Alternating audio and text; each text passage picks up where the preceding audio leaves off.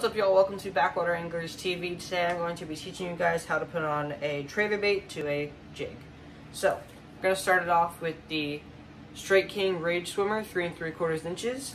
And our jig is going to be a Greenhorn Fishing 3/8 ounce white shad. Okay?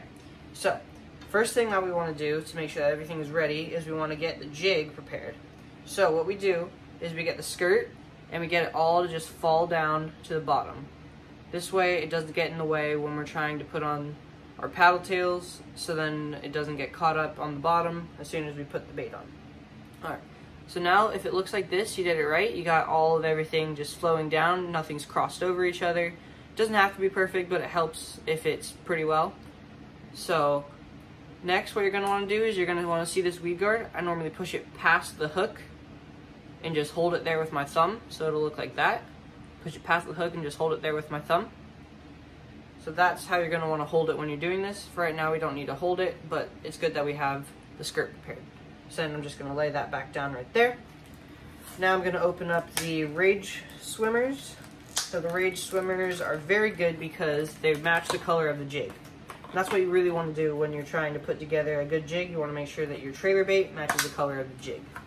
So as you can see, this one is white with a little bit of silver sparkles on the bottom, which is the same thing as this, as you can see, white with some little sparkles on the very bottom. Alright, so now we're going to hold it the same way. We're going to be pushing the weed guard just past the hook.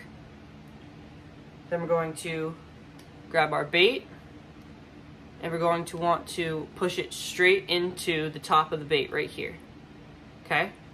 Now we're going to be pushing it straight in until it starts to curve. And you see that start to curve? That's when you want to push the hook out. The very, very bottom, you can see the hook coming out. And then we can release the weed guard. Put it back to where it was. And then you just keep pushing that bait all the way up to the top where it's supposed to be. Okay? So now you can see it's sitting very flat. The hook is very exposed. Now you can release all the skirt back. Flutter it up a little bit if you want to. And as you can see, the paddle is flush with it. The hook is flush. Everything is looking very, very good with this. So that is how you put on a trailer bait to a swim jig. I hope this video was helpful. If you thought it was helpful, please comment down below. And if you have any more video ideas, please comment down below. Don't forget to like, share, and subscribe. And I hope you guys have a great day. Go catch some monsters.